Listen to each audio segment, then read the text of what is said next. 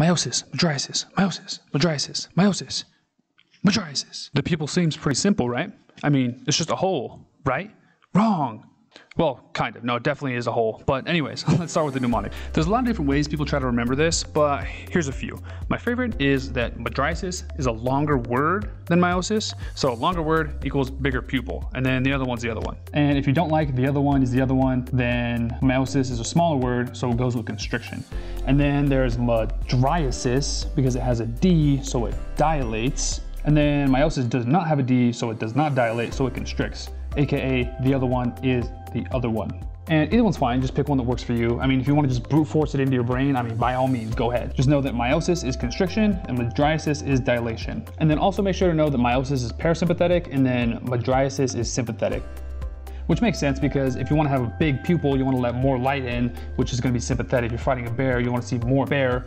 And then where you're just chilling, eating your food, rest and digest, whatever, then you need less light so you can have a constricted pupil. So we know meiosis is constriction, but how does it happen? How do you get your constriction? Well, it's a 2-neuron system. With the first neuron starting at the Edinger-Westphal nucleus, it travels to the ciliary ganglion. Then the second nerve coming from the ciliary ganglion, which we call the short ciliary nerve, comes off of the ciliary ganglion and innervates the pupillary sphincter.